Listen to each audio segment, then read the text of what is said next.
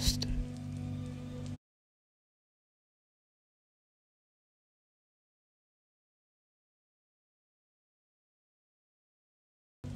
Most of us, implicit inside of us, came from above down.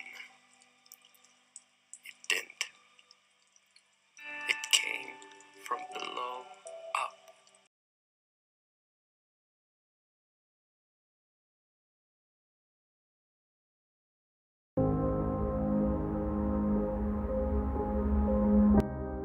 The forest teaches man more about the man than man ever could. After visiting settlements where the mighty cat predators roam freely in the night and cross roads and even national highways, I realize now why life always finds a way. All of us face various ordeals in our daily life, but in the wild, life is dramatic beyond human comprehension. Every single day is a struggle for survival. Just like ancient humans, the cats fight for territories and mates. The trees fight for sunlight, the insects for food, but there's one fight that they're all involved in together. Every single day, they fight for life. It is all about the present for all non-human creatures. All of them, they live exactly when they are. Now one could argue that they do this to secure a future, but think about it this way. Looking forward in life is important. It helped us get where we are. But unlike us, they don't live in the future. You might think these predators are the kings of their habitats, but it isn't necessarily so. There are no kings. There are just survivors. Every time a predator walks the path, the entire forest enters an alarming state. Everyone works together to survive. The birds start whistling as loud as they can. The monkeys start bantering. The squirrels start rustling. All of this to alarm the prey. Any prey who the predator might have their eye on. This helpful cooperation is absolutely mind-blowing, because everyone knows that someday this could be them. The tiger has a hunting success rate of just about 40%. This is why even the so-called king starves for almost 10 days before a successful kill. But have you ever seen an animal stressing about what's going to happen tomorrow?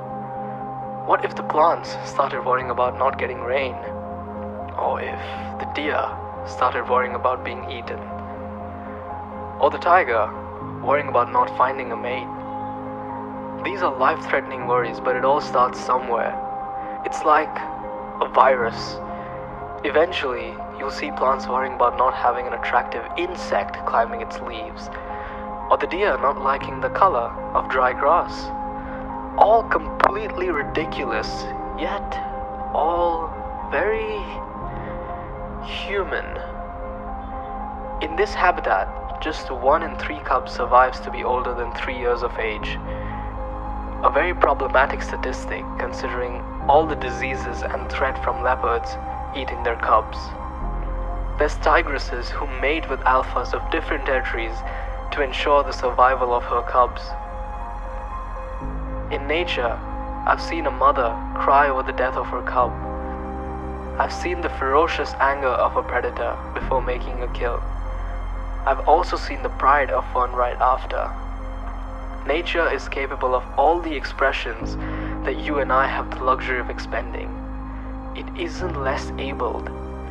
Even after something tragic happens, the creatures mourn, but very quickly enter an almost transient state. A state I find closest to my definition of the spiritual realm, where the head is showering with life as if light was scattering through a prism, where purpose, time and space all fail to exist, where energy and emotion become synonymous, where the bliss of the life force masks all tragedies and truly gets you to the same density as the singular one of this reality. But notice, that all of these expressions pertain to events that are happening right now. I've never seen a creature just idly sitting with an expression showing emotion because it's thinking about something that's yet to happen, or even worse, because it's hung up over a past event. Time has not three but two parts to it: the past and the future, both quantifiable, measurable. They fit the standards of human definition. The present is not a state of time. It is infinite. It is everlasting. It was the past. It will be the future. But it is always the present. The present never ends. It has no beginning. It has no end. It just always is. What's the point of living for a future which, when you finally get to it, you'll be somewhere else, in some other future? These animals aren't the ones in cages. We are. Cages that leave us stuck up over the past or tied up thinking about the future. When you live one complete moment to its fullest, this is the Tao philosophy, when you experience infinity and eternity as you know it, when you feel like you've fully lived out the entire age of the universe in one moment, that is, you've actually lived in the present, you are ready to greet death with a smile.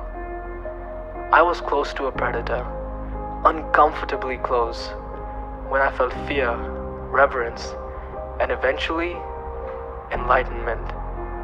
I lived in that moment for infinity. No one ever really needs to move on from something. Time and the universe take care of that for you. All you need to do is live when you are. Sleep, not knowing if the sun is going to shine tomorrow, not knowing if everyone you love will wake up tomorrow, because they might not.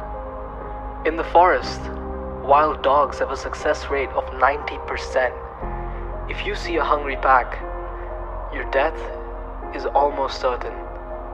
They hunt in groups and surround their prey, eating newborns, giant bisons, and can even take down elephants.